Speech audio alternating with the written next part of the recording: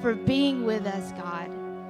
And this morning, this service, we commit everything to you, Lord. We turn our attention to you, Lord, the God of the universe, the one who is mighty to save, the one who is mighty to shoulder our burdens. We prepare our hearts for a time of worship. Lord, let everything that we sing, let everything that we say, Lord, be pleasing, be a sweet sacrifice unto you, Lord. In Jesus' name, amen.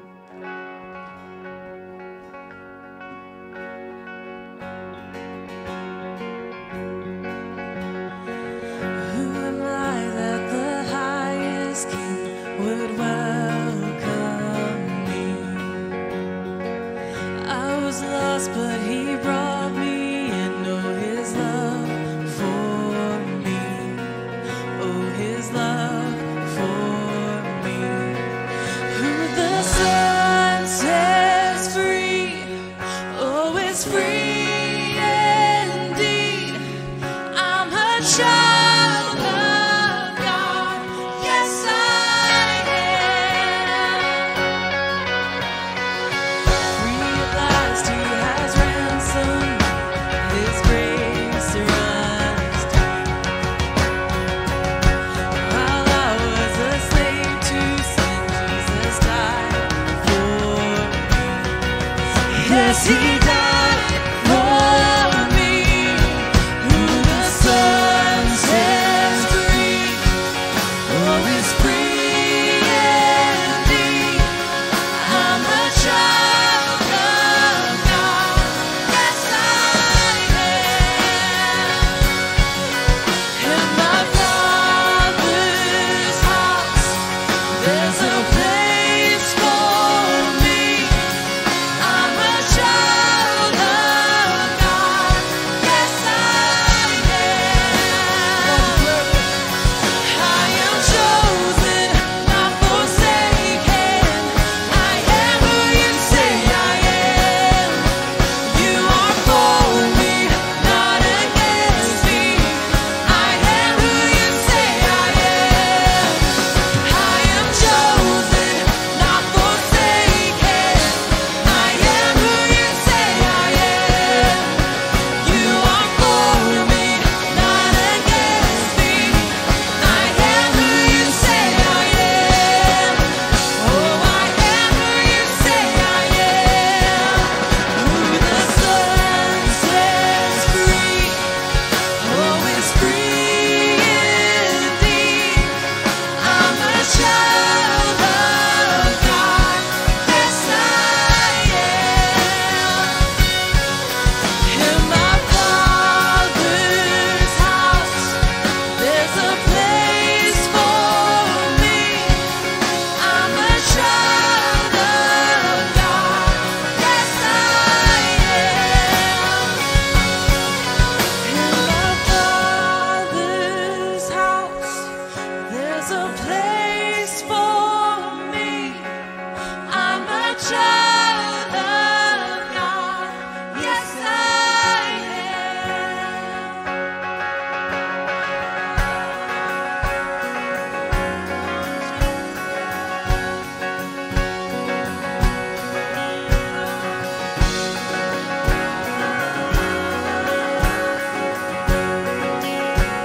Sing, I'm chosen. I am chosen, not forsaken.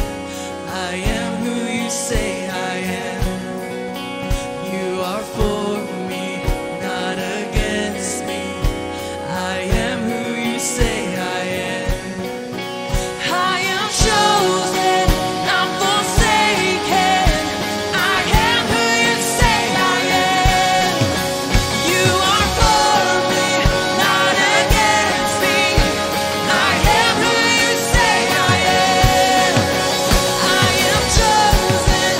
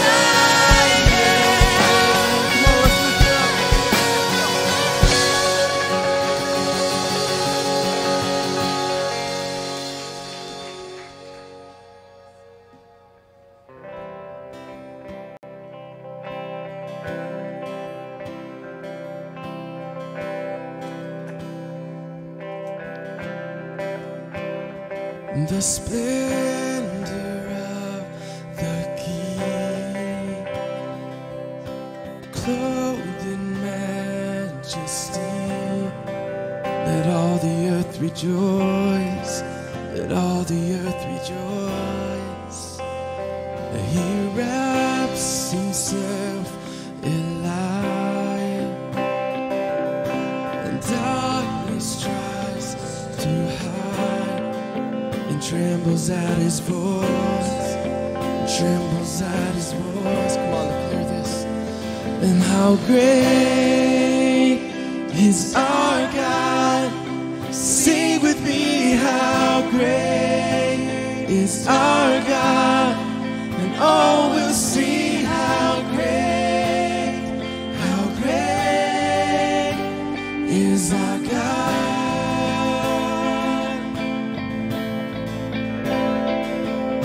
And age to age he stands, and time is in his hands, beginning and the end, beginning and the end. The God that three in one, Father, Spirit, Son, the Lion and the Lamb, the Lion and the Lamb. How great is our God. Sing with me, how great is our God. And all will sing how great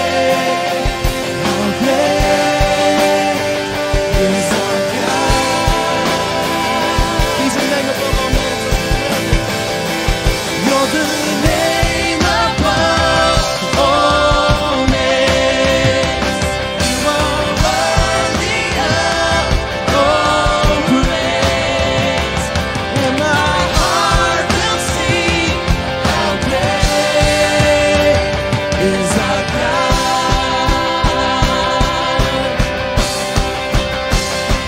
You're the name above all names. You are worthy of all praise. And my heart will sing how great is our God.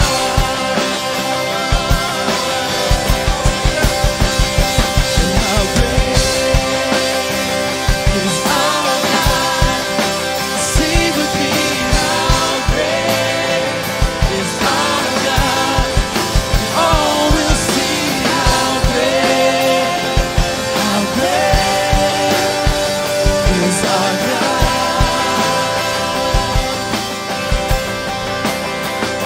And how great is our God. Sing with me, how great is our God. All will see how great is our God. Sing the name of all names, come on. You're the name above all names. You are worthy of all praise. And my heart will sing how great is our God.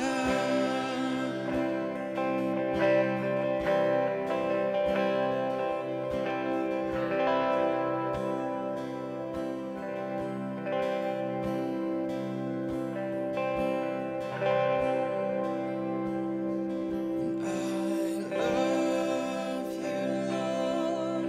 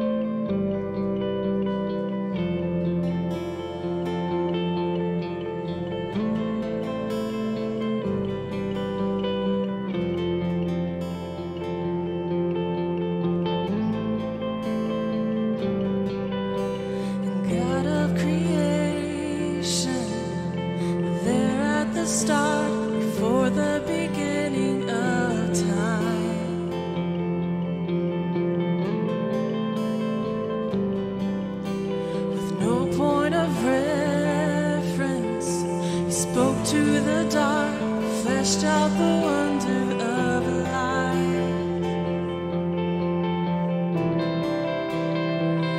and as you speak, 100 billion galaxies were born. In the vapor of your breath, the planets form. If the stars were made to worship so alive, I can see your heart in everything you've made. Every burning star, a signal fire of grace. If creation sings your praises so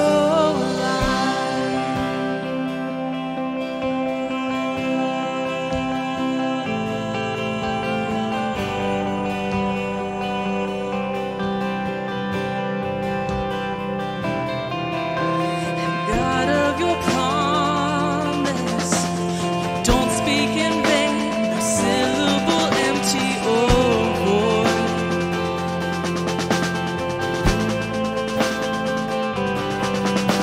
For once you have spoken, all nature and science follow the sound of your voice.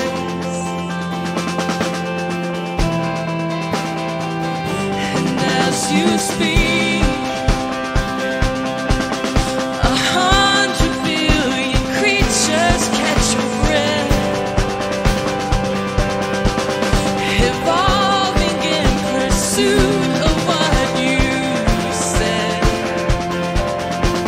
If it all reveals your nature so alive, I can see your heart in everything you say. Every painted sky, the canvas of your grace. Creation still obeys you so alive.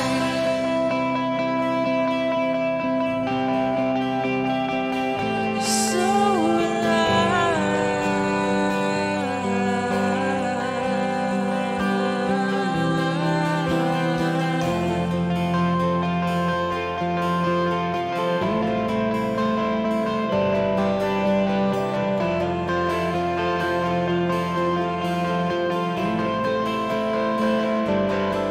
If the stars were made to worship so alive, if the mountains bow in reverence so alive, if the oceans roar your brightness so alive, for if everything exists to lift you high, so alive. If the wind goes where you stand is so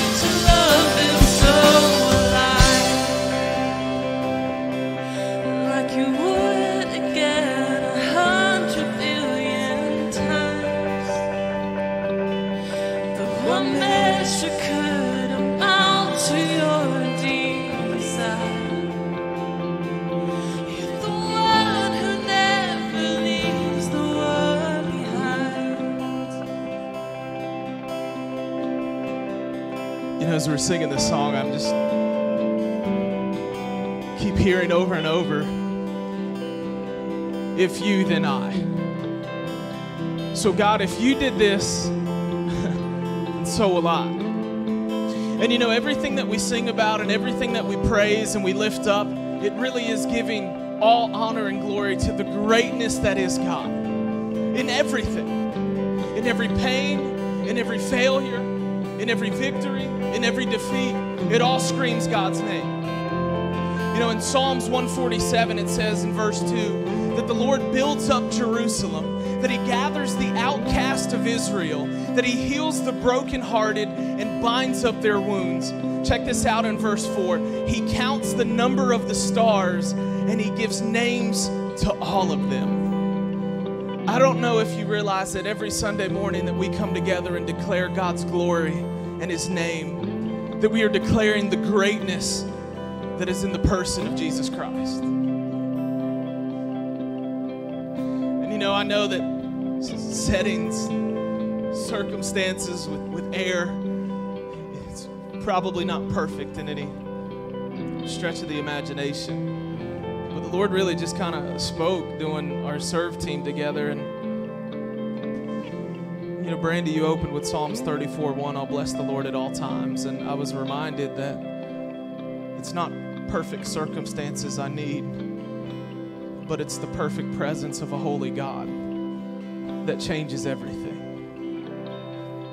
And I wonder if we could just take a moment to declare how great our God is.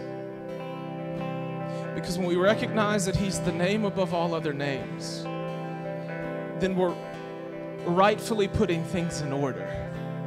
So what it does is it takes maybe what makes us uncomfortable and it sets it right underneath the glory of God.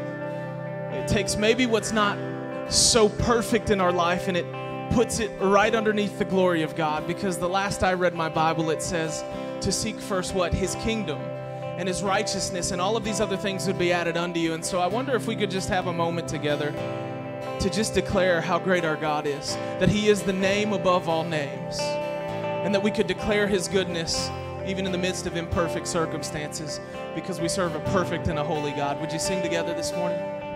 You're the name above all names. You are worthy of all praise.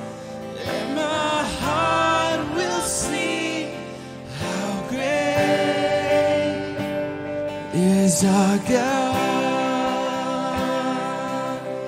Declare that again, come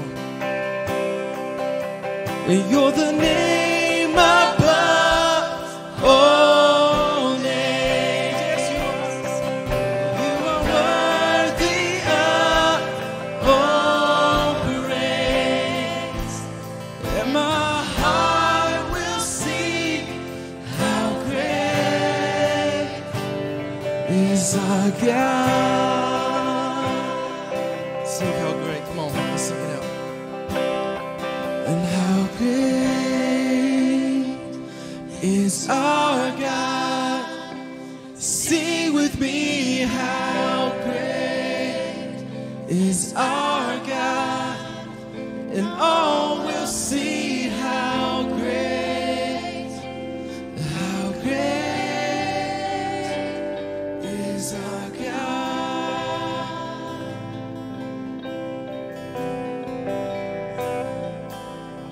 Father, today we recognize your greatness. Father, that you are great and greatly to be praised. So God, I pray that your presence rest here in this place this morning. God, that we could dine with you and you with us, God. It says in your word, Revelations 3:20, you stand at the door and you knock, and if anyone would answer and let you in, that you would come in and that you would dine with us. And so, Father, you're invited. Your presence is welcome here. God, we need you now more than ever. I pray that we leave never the same, always changed from glory to glory by the goodness of your name. We love you. We thank you, and it's in your Son's name the church says, amen and amen. Can you give it up for him just one good time? It's good stuff. Hey, I think we're probably going to keep the lights a little bit lower to try to facilitate maybe like just a cooler venue. Guys, on your way down, we're preparing to continue our offering as a point of our worship as it continues with tithes and offerings. So shake a hand on the way down. Tell people not to breathe so hard around you. Keep it to a minimal.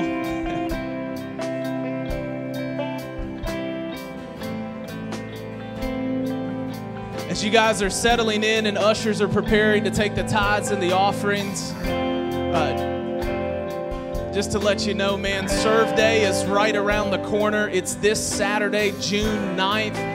If you are wanting to be a part of Serve Day, we'll need you to go on to churchofthecrossing.tv, put your name and a cell phone number or some way that we can keep you in the loop of what's happening. And we'll be sure to let you know the projects that we have on Saturday. So ushers, would you go ahead and come forward? The good thing for you guys, I know it's hot, but remember, I'm a preacher that can preach fast. I used to want to be a rapper. I may even preach faster today. So just to get it going, let's pray over the offering. Dear Heavenly Father, thank you again that you so graciously gave. For God so loved the world, God, that you gave. And so I pray that we give in the same manner, God, with a heart that's just open to you. And so I pray that as we give, it goes to the furthering of your kingdom. Bless the gift, bless the giver. It's in your name. Amen and amen. Check out the video announcements for what's happening at the crossing.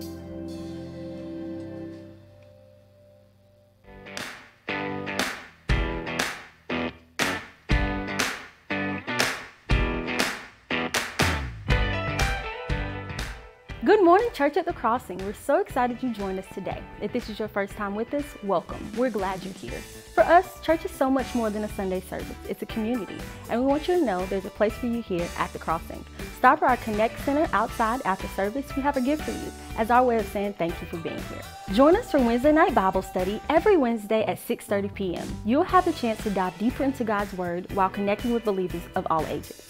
Get ready to serve. Serve Day is June 9th. We'll be participating in serve projects throughout the city from 9 a.m. to 12 p.m. Sign up at our website under the Events tab. We believe in working from rest and not working to rest. Pastor John and Brandy will be on vacation from June 10th through the 16th. We're so excited to have Pastor Mark Benson as our guest speaker. You won't want to miss this message. It's officially summer at the Crossing. We want to encourage you to build relationships outside of church service this summer. We invite you to Waterworld on June 24th from 6 p.m. to 9 p.m. Bring a friend or two. It's free.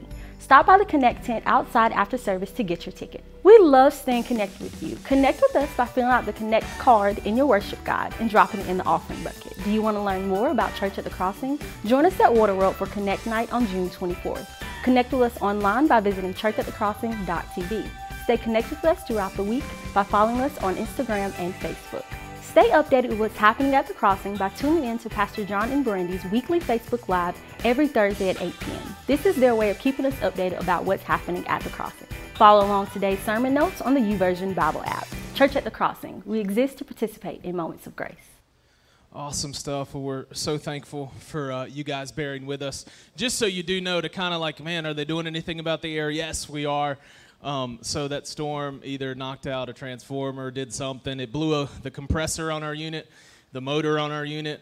And so we've ordered the parts, but when your original unit was installed in 1963, you got to search for these parts, and we found them in Columbus, Georgia, so it's a 5-day job. Unfortunately, today's like day 4, so we're 1 day short. 5 is the number of grace, so tomorrow grace shows up in the form of air. So we're excited about that. We are working on it, just so you know. And I'm not going to be distracted. Now you guys can kind of know what it feels like up here because there's never been airflow up here. So just bear with me. High school and middle school, real quick, there's summer camp coming up July 9th through the 12th. There's a meeting right after service in Kids Crossing. And so if you are interested in that, head out to Kids Crossing with Carl. Carl, would you kind of wave up here? He's going to be leading that meeting up. Here's the good news. In that meeting, there is air. So maybe you just don't even want to go to camp, but you want some air. Go to the meeting after church. That'll be awesome. And so as I said, Serve Day's coming up. Excited about that. My wife and I are actually going to get to go on vacation after Serve Day. We're going to leave and head out for a week. And so we are excited that we have relationships with other pastors in our area. We think that it's complementary when the kingdom of God advances together, and it's not about one single house, but all of us together.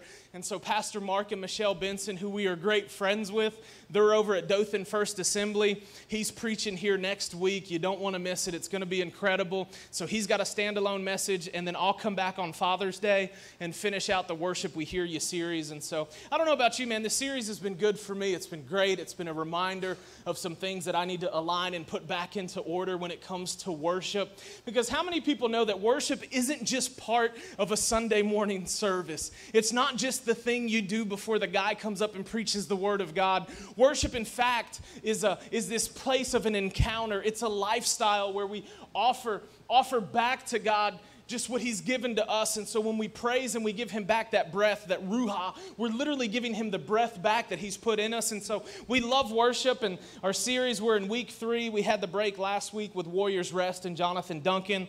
And so if you weren't able to catch that, go look at our live stream. I mean, it's an extremely awesome ministry partner that we have that's doing a lot of good work for the veterans. And so they're just right up the road. We're excited about that. And so I hope that you've enjoyed this. This morning, I just want to jump into the message. I've entitled this message, A Personal Meeting. And so a personal meeting. Worship, we hear you. A personal meeting. And let's look back at our main text for the first time. It's Exodus 3. It's actually a verse that I read last week, and I want to unpack it a little bit more this week. So Exodus 3, picking up in verse 1. It says, "Meanwhile, Moses was shepherding the flock of his father-in-law Jethro, the priest of Midian. He led the flock to the far side of the wilderness and came to Horeb, the mountain of God. And when the angel of the Lord appeared to him in a flame of fire with a bush, as Moses looked, he saw that the bush was on fire but was not consumed. So Moses thought, I must go over and look at this remarkable sight. Why isn't the bush burning up? And when the Lord saw that he had gone over to look, God called out to him from the bush, Moses, Moses, here I am, he answered. Do not come closer, he said. Remove the sandals from your feet, for the place where you are standing is holy ground. Let's pray. Dear Heavenly Father, I pray that as we unpack your word, that it is in fact your word unpacked. We know that your word doesn't return void. So, Father, we want to hear from you this morning, and I pray that you just speak to us. All the notes that I've prepared, I submit over to you so that, Holy Spirit, you can have your way, and help me not to be so long of breath this morning so we can get up out of here and participate in moments of grace. Amen. Here we go. So my heart behind this series really is to draw attention to how important worship is. And if you get nothing else out of this series, I hope you would see that we've taken intentional time to emphasize the importance of worship, not just in our Sunday morning gatherings, but in our normal everyday life at home, when we wake up, when we're driving to work, when we are parenting, when we are talking and discussing things with our spouse. And so it's super, super important. And so growing up, I frequently being in worship services, I found it interesting. Here's the deal, that so many people can be in the same place, in the same presence of God, but yet some people seem to have more of an encounter with God than others. And I don't know if you've been in settings like that, but it kind of would be like conversations with friends after church with like, man, golly, when we were singing How Great Is Our God, like the presence of God, did you feel it? It was amazing. I was consumed by it. Man, today's worship was incredible. And then their response is more like, it was okay.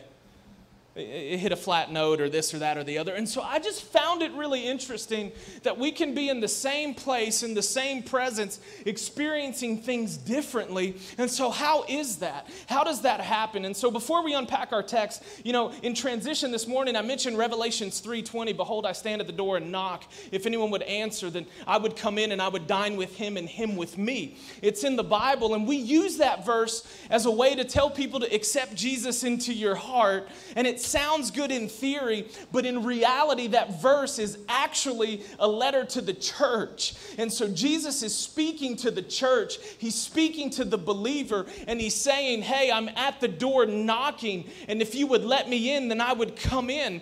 And so this is instructions to the church. Well, why am I telling you this? Because I kind of get this picture of a Sunday morning service where we treat it as if we're eating a meal, starting with the appetizer or worship. And so the appetizer happens, it gets us ready for the meal, that's the Word of God. And so maybe we just kind of skate through worship because we really don't want the appetizer, we just want the main course. Can I tell you that if that's your view of a Sunday morning service, you are missing the fact that the meal is served from the word go. That you don't have to wait for it to be here. It starts when we open up the service and invite the presence of God to come in and to dine with us. And so what that would tell me is that it's not just about having a good meal, but it's about whom you're dining with. And so if we would have an understanding that the presence of God is ushered into a place, the manifestation presence of God, because we know He's omnipresent, His presence is everywhere. So how do some people seem to get more out of it? Can I tell you? Because it's a personal meeting.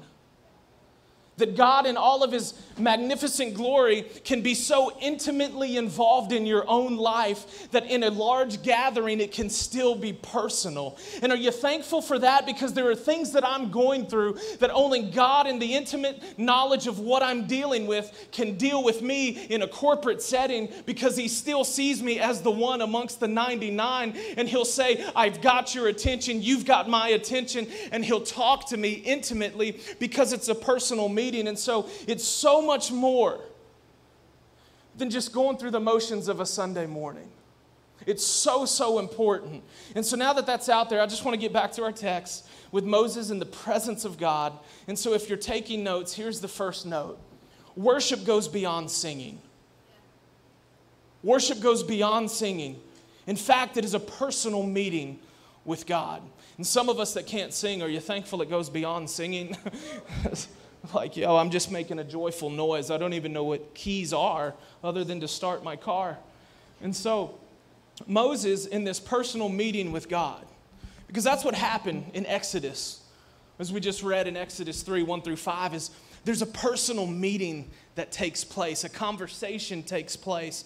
And here's the interesting thing about the conversation that we get in Exodus 3 is it in fact goes on for the next 2 chapters. And so it's not just like 5 verses that God's speaking and then He stops talking to Moses. It was just at that place that the evidence of God and the holiness of who He was consumed a place that He was meeting with Moses. And so worship goes beyond singing. It's a personal meeting with God. And this morning, just out of those 5 verses we read, I want to give you 3 things that I've observed in studying that text to maybe solidify and strengthen the personal meeting that we can have in a worship setting to encounter a God who is holy and magnificent and glory and filled with glory, and he's worthy of receiving all the praise. And so I just want to give you 3 things to take away this morning from our text, and I believe this will help shape our perspective of worship towards an understanding that it is in fact a personal meeting with God. And how many people are thankful it is personal? I mean, really, like worship is so personal.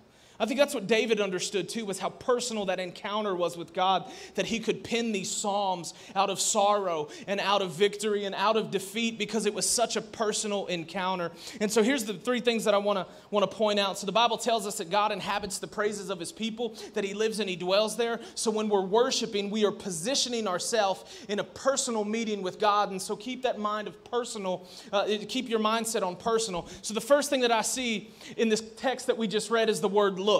Everyone say look.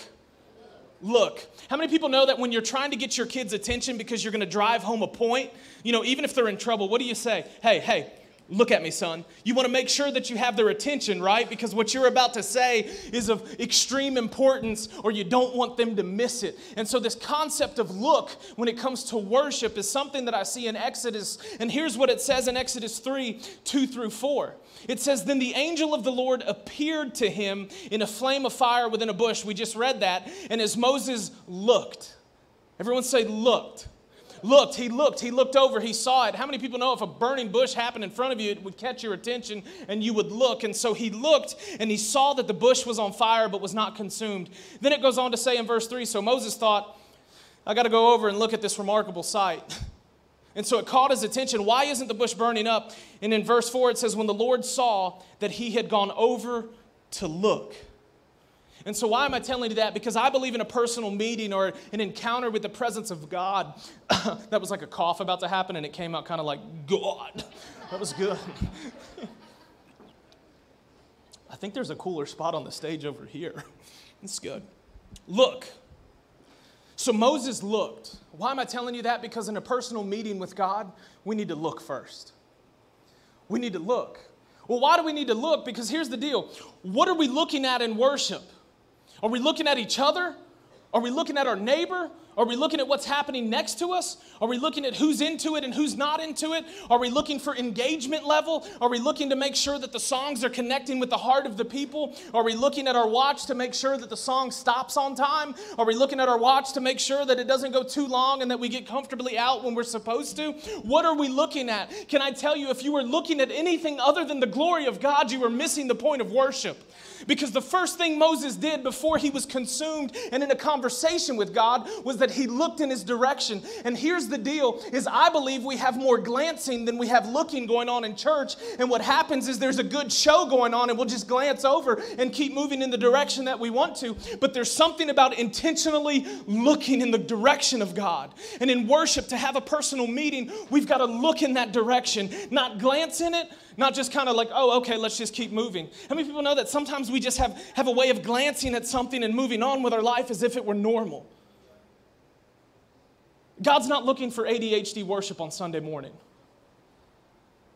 He's not looking for that kind of worship that just glances, that just looks over and keeps moving. It's this intentional look that happened. Looking at God's glory, looking at His goodness, looking at the fullness of who He is. See, verse 4 tells us that Moses went over to look. It wasn't a glance, it was a look. And so here's something that can help you with how can we look, John? How can we make sure that we're fixated on God's glory and on His name? How can we make sure that we're in tune with God's presence? Here's a word, focus. Focus. It's a word that kind of gets thrown around a lot because I'll be honest with you, and I'm not speaking this over me. I'm not coming into an agreement with something weird or anything. It's just the reality of stuff that I deal with. Like ADHD is a real thing for me. I mean, I took this test, and I think the scale is 85 and above, you're normal, right? You don't have it. I think my numbers were, for the attention deficit part, it was 0. You can score a 0.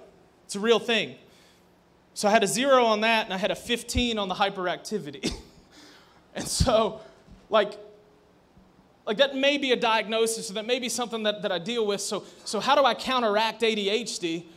Well, it's really an intentional focus. I just told you God doesn't need ADD worship or ADHD worship. It's a thought of focusing in on what's the most important thing.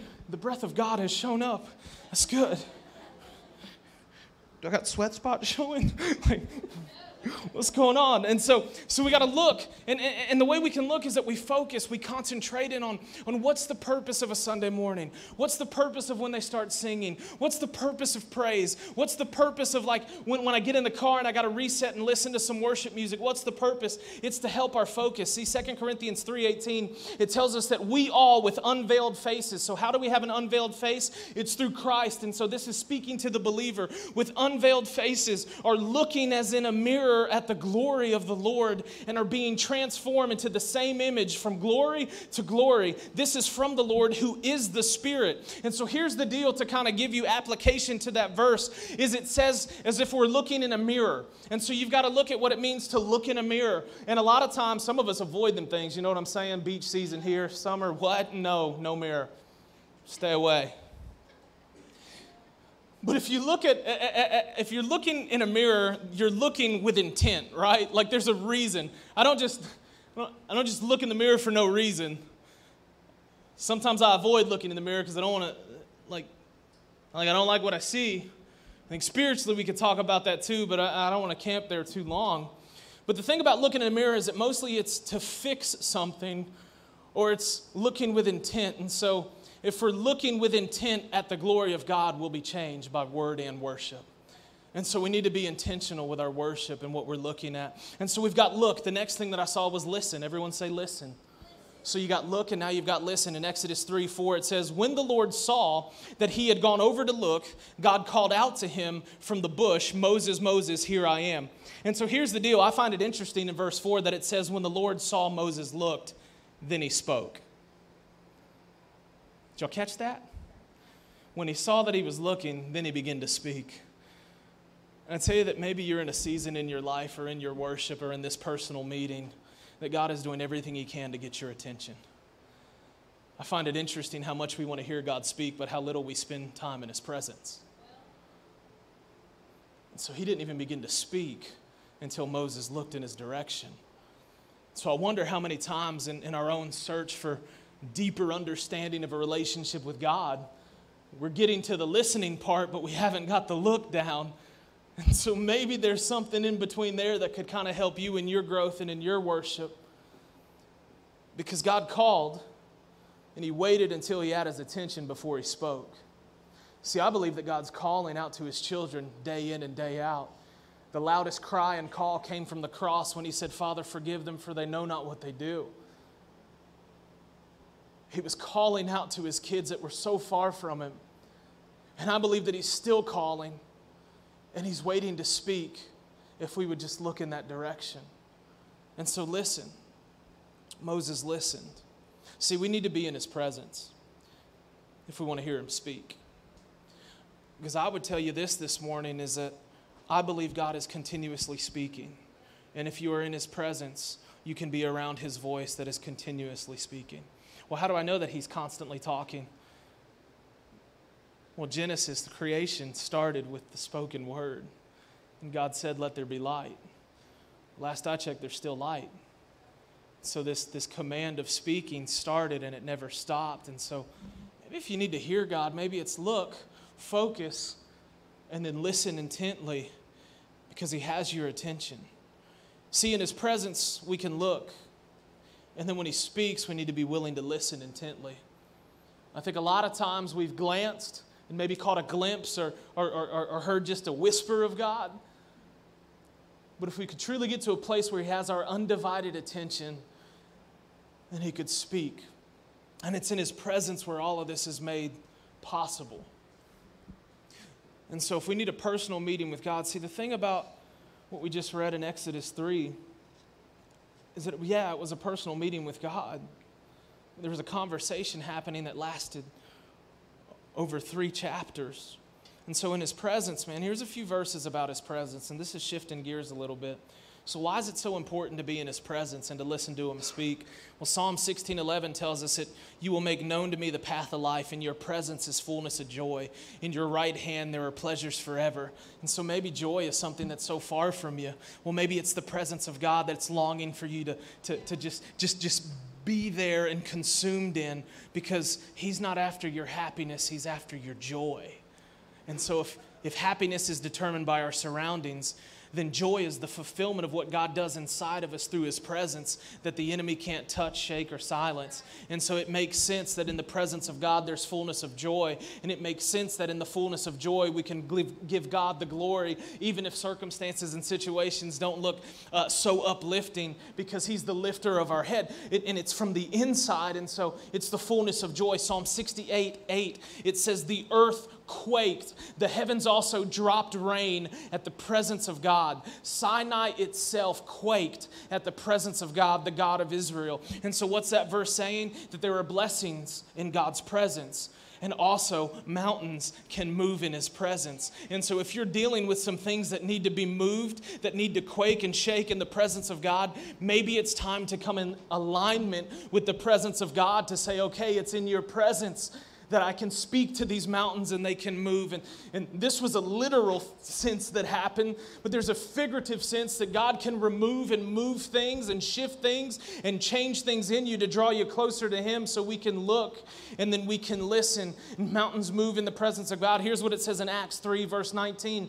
Therefore repent and return. And so this isn't something haphazardly, casually we can just kind of stroll into and expect a very personal and intimate encounter with God. This is something that happens when there's repentance. And I tell you that the greatest form to start a revival is to get around some repentant people that have cried out to God and said, I'm so repentant. God, I've broken your heart and it bothers me. And I want to be drawn closer to you to see what would happen. And so Acts 3:19 says, therefore repent and return so that your sins may be wiped away, in order that times of refreshing may come. I need some times of refreshing and I need them to come. Well, where does it come? From the presence of God, the God of Israel. And so maybe you're needing a refreshing touch of God. Well, it's in the presence of God that's made that's made whole. And so you've got look, you've got listen, and the last thing you've got is learn. I told you, man, 10:48, we're flying. Third point. Y'all are like, this guy is on it. Let's go. Look, listen, and learn. See, it's not just enough to look over. It's not just enough to listen. but it's to learn what God is saying in the moments that His presence is clear and that we're consumed by Him. Because a lot of times we can look and we can be focused and we can begin to listen, but then there's something that happens when we don't want to learn what we're listening to. And so we may shift our attention in other directions. And so learn. Where do we see that? Exodus 3:5. It says, "Do not come closer," He said. "Remove the sandals from your feet, for the place where you are standing is holy ground." And so it wasn't anything about the ground that was holy. It was everything about God that made the ground holy. Because God is holy, He is perfect, He is sovereign, He is good, He is great, and in His presence there's fullness of joy. And so where's the lesson in that, John? Well, what Moses learned was anything that God touches becomes holy. That it had nothing to do with the surroundings. The bush wasn't holy, God was. The ground wasn't holy, God was. Moses wasn't holy, God was. And not only was it that he was, it's that he is. And so if we can recognize the holiness of God, then we can begin to learn some things. Here's one thing Moses learned, was that any place that God's presence manifests is a holy place. And the concept of taking off your sandals and your shoes and your feet, we talked about that. And the reason for that in Eastern culture was it was a recognition of the uncleanliness that showed up in the presence of God, and so it was removing shoes and in reverence. What does reverence look like? I just told you it's a personal meeting, man, so for some it's the acknowledgement of the presence of God and how heavy it is by bowing down in His presence. For others, it's lifting surrendered hands and saying, "God, You're holy." For others, it's standing in silence and in reverence. For some, it's getting the Word of God and having Scripture just going through as music or worship is being offered. So there's a lot to learn, man. Did you know that Moses wrote the first 5 books of the Bible? I don't know if you knew that or not, but he's accredited to write the first 5 books of the Bible. And so I found myself asking, how could Moses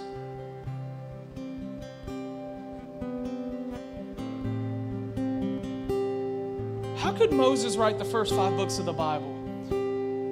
Because if in Genesis creation happened, and the conversation we read in Exodus, there's maybe 1,000 years, 2,500 years, some scholars would agree on chronologicalizing the story. Well, how did Moses write things? Well, Moses only wrote what he learned. Well, how did he learn? What was in the presence of God? Well, what was he doing in the presence of God? He was listening. And he was recording the things that God spoke and the things that God did. I mean, the only way that he could have written the first 5 books is God teaching it. He spent time in the presence of God. Psalms 103:7. And I think I put this in your notes. If I didn't, this is one that you'll want to jot down. Psalms 103:7. It says that He made known His ways to Moses and His acts to the sons of Israel. Let me say it a different way. See, what He did was seen through the children of Israel. Why He did it was seen in the writings that Moses produced. And so what this tells us is that there are things that God wants us to learn, and that can only be learned in His presence when He's speaking and when we're listening.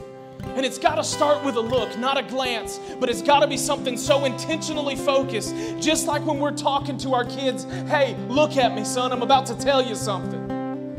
I wonder how many times God is saying at the beginning of a worship service or maybe even your personal private devotion at home, and He's like, "Son, daughter, I need you to look. Okay, I need you to look because I'm about to download heaven on you. I'm about to download it on you."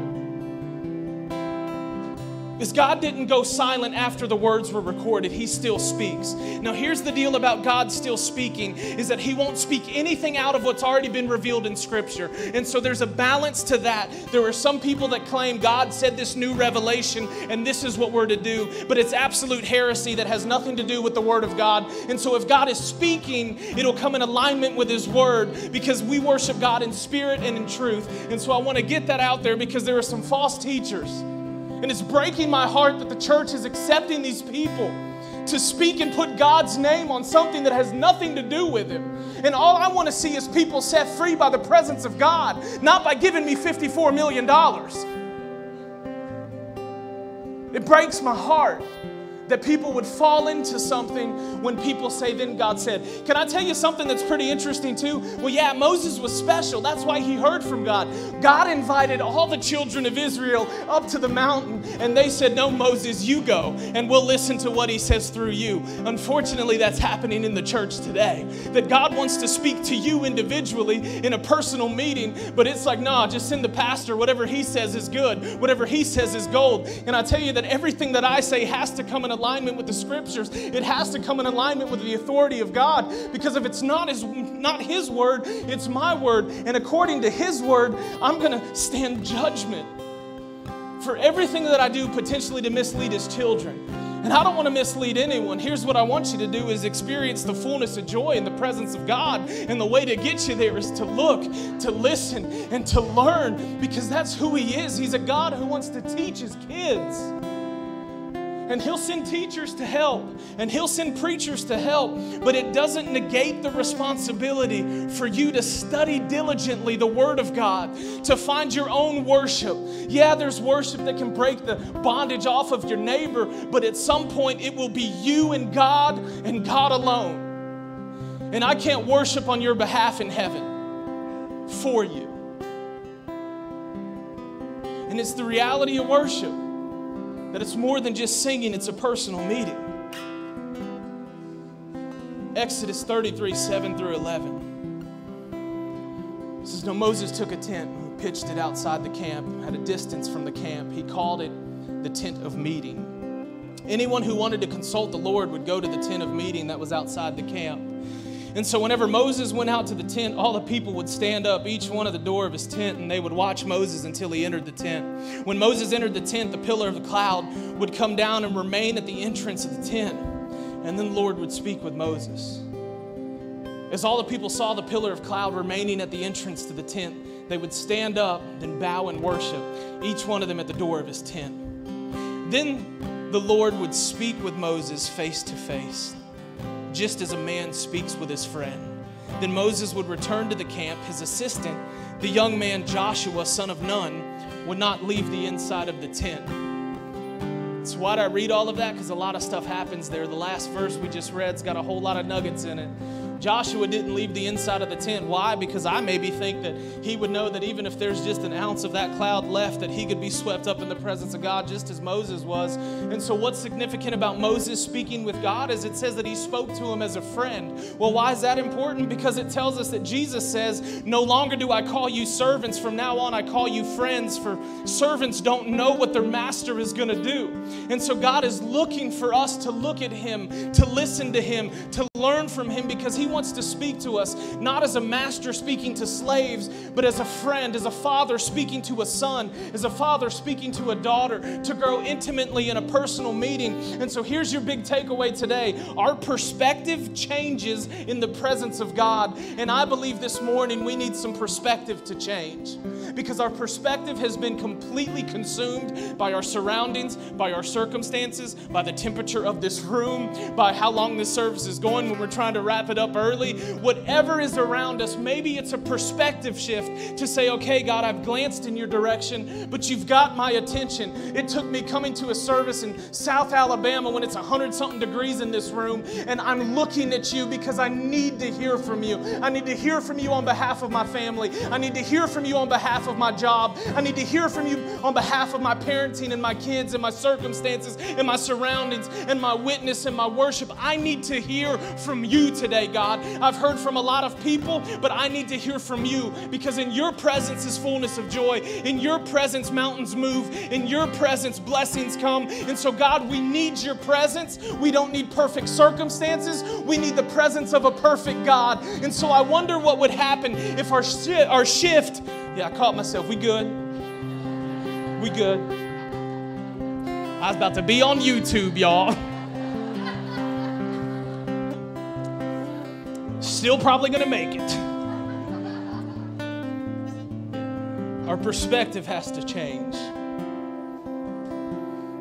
I'm going to read a lot of scripture that's not in your notes, but I really want you to hear this. Psalm 73, I'm going to read 17 scriptures.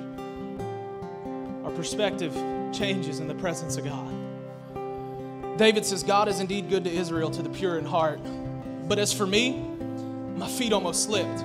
My steps nearly went astray, for I envied the arrogant. I saw the prosperity of the wicked. He's saying that he's seeing others prosper while he who is submitted and committed to God is struggling with things. They have an easy time until they die and their bodies are well fed. They are not in trouble like others. They are not afflicted like most people. Therefore, pride is their necklace and violence covers them like a garment. Their eyes bulge out from fatness. The imaginations of their hearts run wild. They mock and they speak maliciously. They arrogantly threaten oppression. They set their mouths against heaven and their tongues strut across the earth. Therefore his people turn to them and drink in their overflowing words. And so David's like, man, what's going on? People are turning towards this. People are listening to this. And like, here I am trying to uphold the word of God. What's going on? The wicked say, how can God know? Does the Most High know everything? Verse 12, look at them. The wicked, they're always at ease, and they increase their wealth. Did I purify my heart and wash my hands in innocence for nothing? For I am afflicted all day long and punished every morning.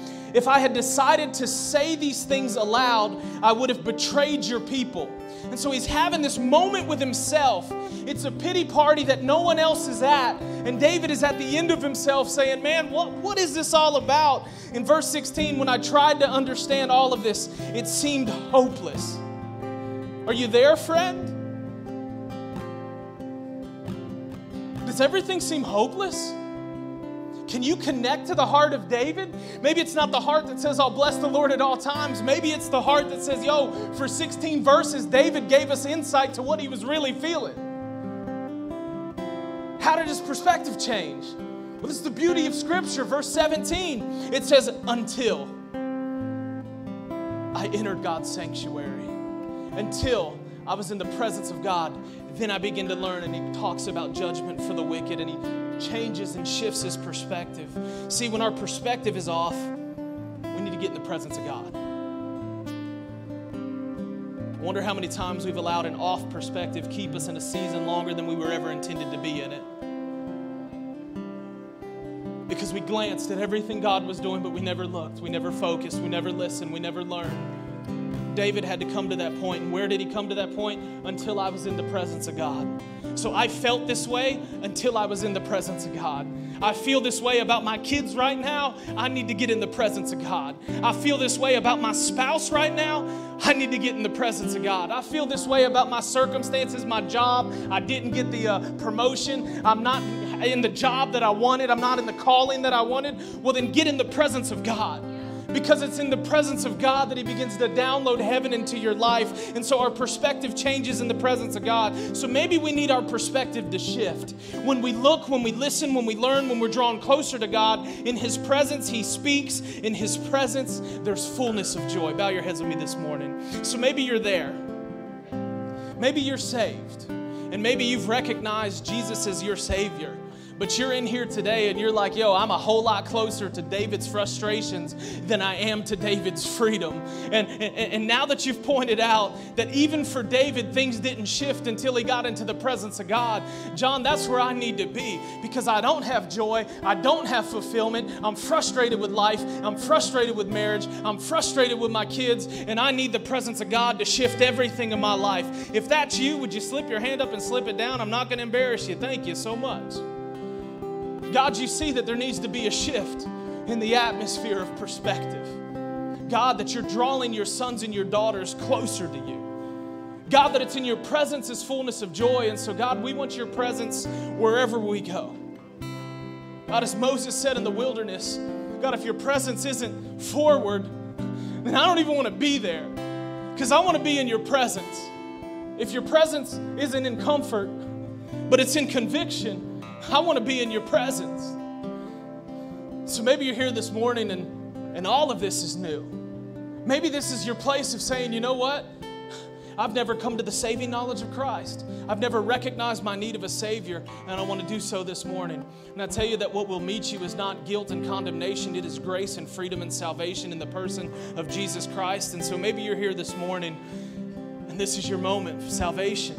I'm not going to ask you to repeat a prayer after me or come up here and stand in front of everyone. Just asking you to acknowledge Him. And if you do so, it says in the Word of God, the only reason we even ask you to raise your hand is in the Word of God. It says that a celebration breaks out over your life. We want to celebrate here on earth with you. Is that you this morning?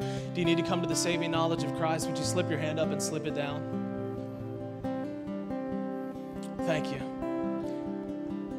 From the response, I would say that we're all good. And so the perspective that needs to shift and change, it happens in His presence. Would you stand with me? We're going to close the service out in 6.5 minutes.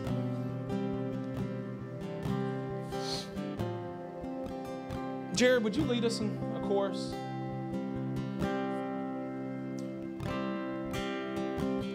Great is our God.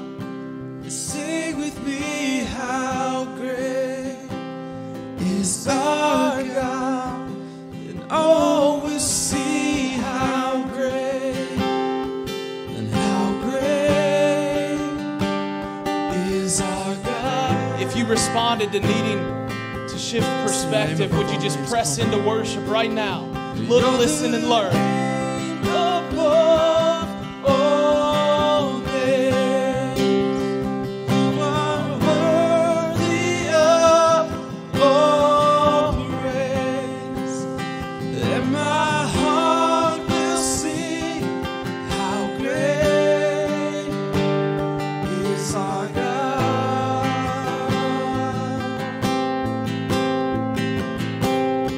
And you're the name above all names. You are worthy of all praise, and my heart will sing how great is our God. Let's sing it, how great. And how great is our God. Sing with me, how great is our God. And all will see how great and how great is our God. Dear Heavenly Father, you are so great and greatly to be praised. I pray that in your presence we would look, that we would listen, and we would learn. And if our perspective gets off, I pray that it's the presence of God we run to. Father, we love you, and we pray that as we go our separate ways, that you give us even more opportunities to participate in moments of your grace. Father, we love you, we thank you, and it's in your name. Amen and amen. Youth camp, meeting with Carl in the back. Hey guys, I'm sorry. I got one more thing I want to say. We have a group of students going to kids camp, and they have left already. I think they've left like in the last 30 minutes or so. At some point in your own prayer time, can you just pray over these kids that they would have an encounter with the real, true, living God and come back ready to encourage you in your faith and your walk? Be blessed. Go participate in grace.